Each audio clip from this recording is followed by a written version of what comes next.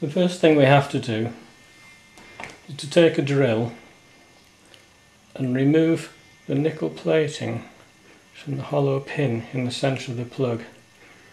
The reason for this is that it's very difficult to solder to nickel.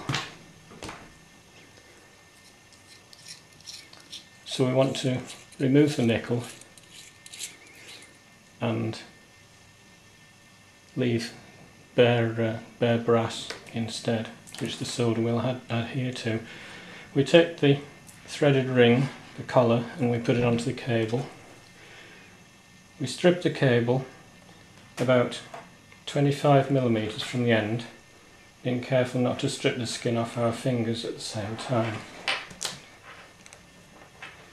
This is why I like to use a penknife instead. I have a nice blunt penknife blade.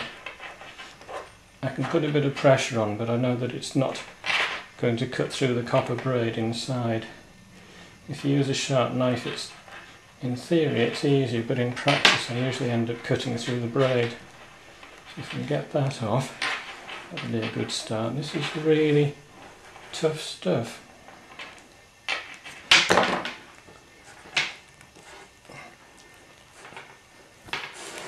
Struggle, struggle, struggle, and there we are. That is the PVC sheath removed. Now we've got the copper braid. Spread that out because we want to make that into a pigtail, like that. Just twist it together. Peel off the copper foil. Now we make another cut about 3mm from the end. And remove the white dielectric plastic. Now we want to get this little device out from there. It's a bit tight. We put that over the end. Turn it a few times so that the copper braid is held inside. Just flick off any loose pieces there. That inner section has the hollow pin. That goes on there. That goes on there. Pushes right on. We bring the ring back up. We tighten that like that.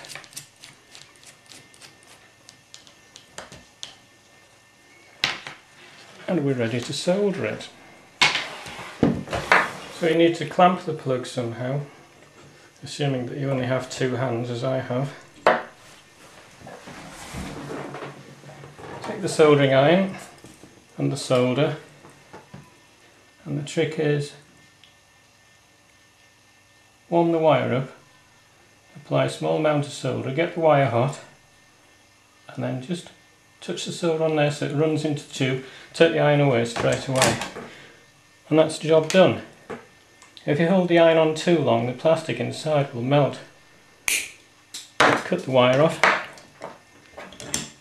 and there we have the finished plug soldered on. Perfect job.